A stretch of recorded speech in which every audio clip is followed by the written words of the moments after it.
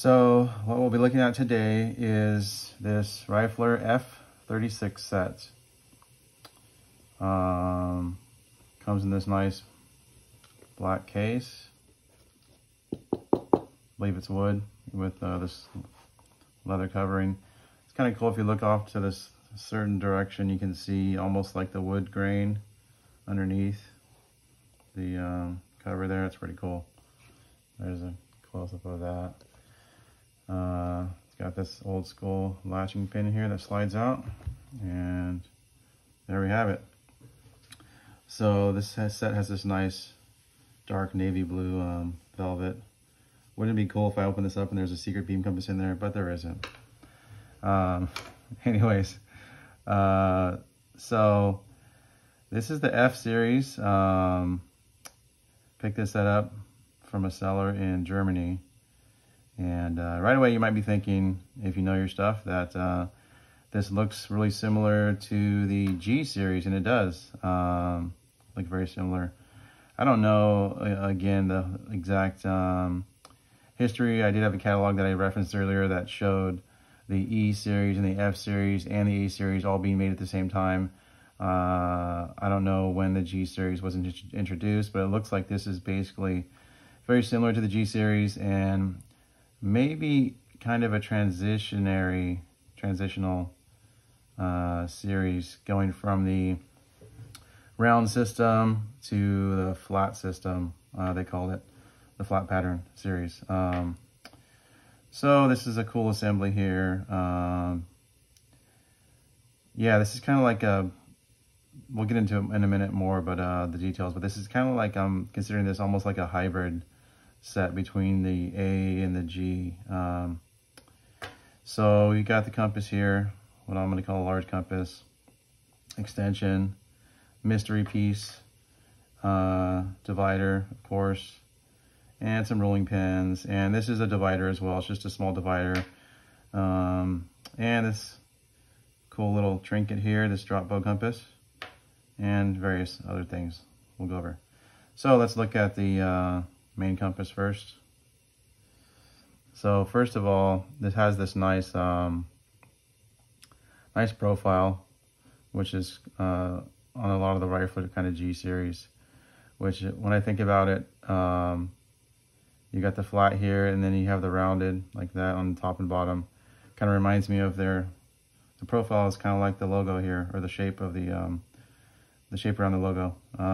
That's kind of the profile of the compasses. Coincidence? I think not. So that's really cool. I just like the feel of it. This is, of course, nickel silver, and you can see this set has a very nice, well-aged patina on it. Some sets that you get kind of just have like crud. I don't know if someone just had like really dirty hands from, like, you know, making pasta by hand, and then they went straight to drafting. And there's just like crud on there. These don't really have crud. It's just a nice, well-rounded, well-aged, fermented patina on there. And I probably am just going to leave it just like that. Don't plan to polish these up. I kind of like the way they look. So with this series, you have, of course, you can see the inside there. You have this centering system, this plate here, and of course the screw. There's also, I took apart another one recently to polish it, and up inside the head here, there's a little nib or nub that sticks into an indentation here that keeps that plate from shifting, and that keeps this head here centered when you're opening and closing.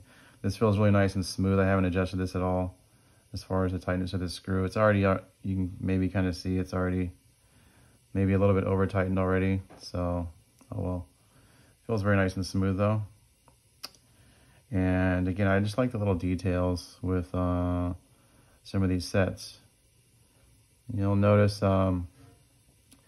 this is kind of like a nice oversized, pretty big little thumb screw there, which feels nice to operate. And it's really cool how they have that little notch there for the thumb screw to sit inside. Then you have an additional indentation so that the screw itself, you know, can rest easily in there. And so you've got your lead holder here. Now this thing, of course, is like your standard removable piece there. You'll see on most modern compasses.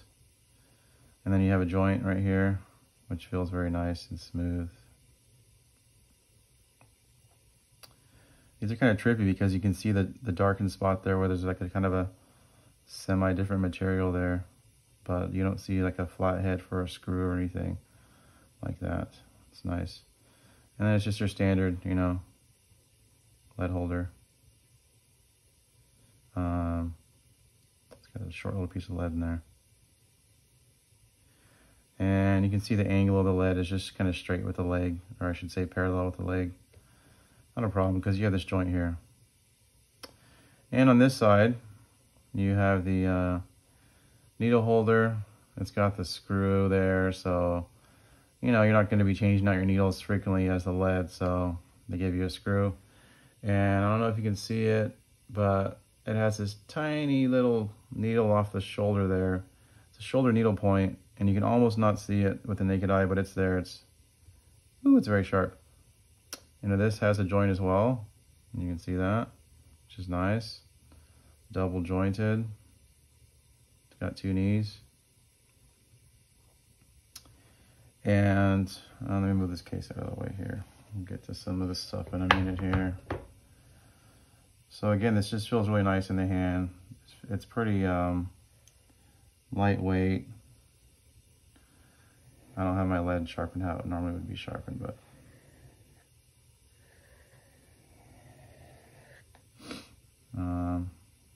you get out into the wider ranges, you can, you know, I like that this joint's nice and low and not like way up here, because then you lose all that distance whenever you, so you can start off by, you know, going like that. That gives you a pretty big radius right there without any extensions in there at all. And then if you want to extend this thing, first option is you have this piece right here, which again has this nice fat thumb wheel. And if you pay attention, you'll notice it has this little piece here where it that kind of keys into the leg on this side.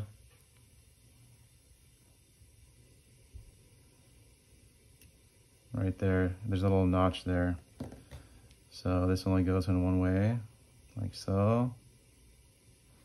And then of course this piece goes in here. Again, it has the notch.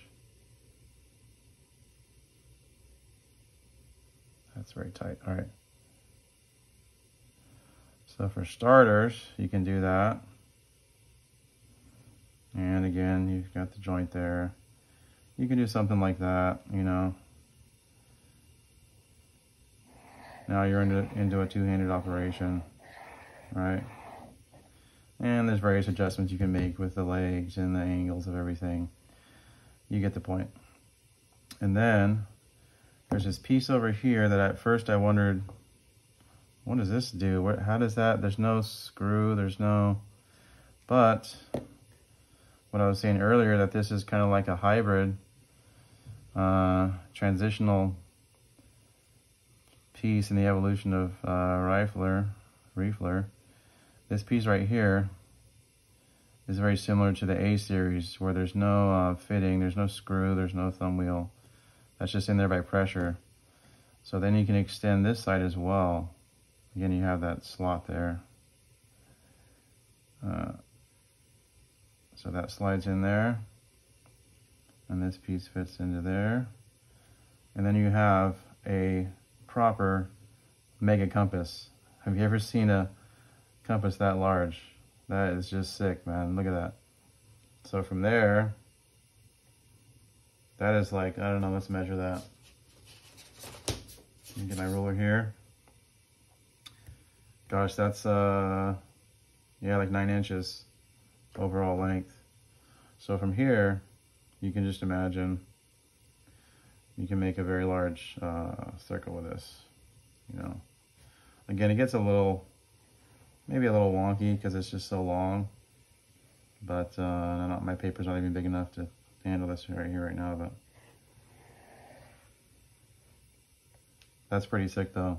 Of course, that can be used like a regular, you know, compass like so, and then you can take this thing out. There's the max range right there. And so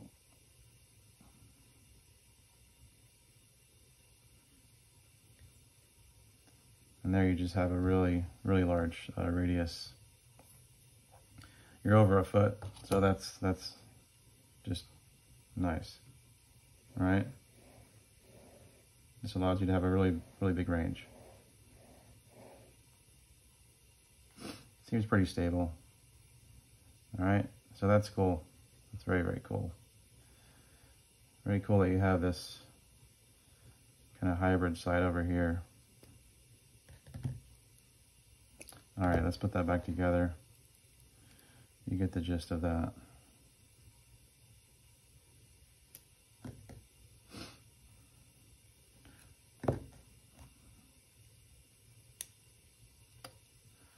Okay, back to normal size. That was a little weird there. All right, I'm gonna put this back in here, and next we will look at the divider.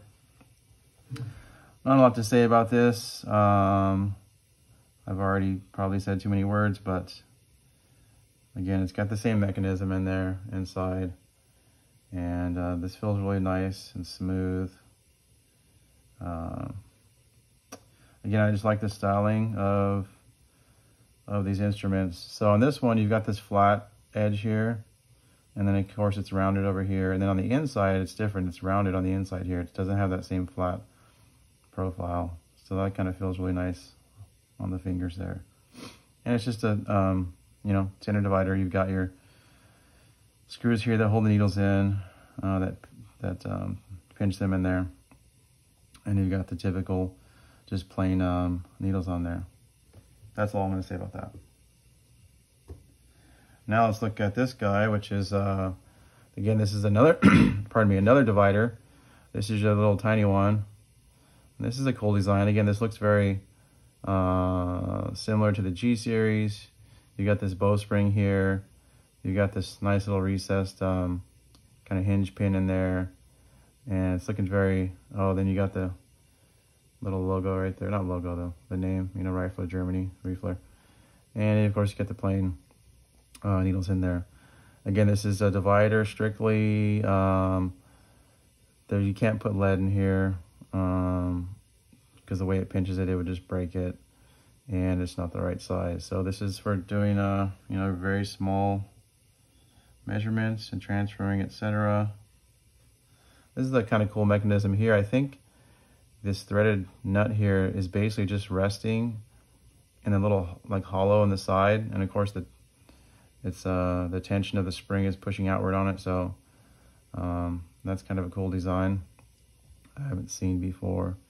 And this feels very smooth. The threads feel very nice on the opening and closing. So that's your little micro divider. Pretty cool. Now let's look at the drop bow compass. Again, this is very similar to the long-standing design that you'll see in the A series. I'll give you kind of a close-up there. And other series as well. So again, you've got this housing here. The needle slides up and down like that. It doesn't spin. The body does not spin around the main shaft. And this one, of course, it kind of keeps the same style as the rest of the series. It's a little bit fatter, kind of flat but rounded. You got this main steel spring here. And this is similar to the needle side of the large compass, in that this piece here is simply held in by pressure. Does not have a screw to hold it in, so snaps in just like that. And you've got your nice lead holder and your little tiny needle, which this one's nice and still sharp, and your little tiny screw here. And again, this can be, this is for a very small range. It goes from tiny to small. It doesn't go, bigger than that. But again, to use this, you could simply let it drop and try to hold it vertical. And then it's just the weight of the assembly on there. Or you could kind of let it drop, hold it vertical, tighten this screw here on the side, and then you're fixed there, and then you can kind of go like that. In either case, it makes a nice accurate circle. I probably would go with the tighten this screw method if I already use this. So that's a very cool little drop boat compass. Again, this design, I think, some form of this design was there for a very long time. Put that back. And there's not much else to say really regarding this set. Of course, you have some ruling pins, and they're the nice variety that have this, cross-hinged piece there, so that swivels out or comes out completely for cleaning. I will say this: these have the nice metal handles. So as soon as you feel them, they're cold typically, and so you can tell that they're metal as opposed to the plastic. So that's nice. I like that style. They kind of flare out. So you got two of those. And these have the little washers underneath the screw, which makes it nice. Feels really good. There you have it. There's the Riefler F series, which kind of has a cool function that the compass goes out into a mega compass, and it's got some unique features to it. Kind of like a hybrid in between the A to E to G series. So hope you enjoyed that. Thanks for watching.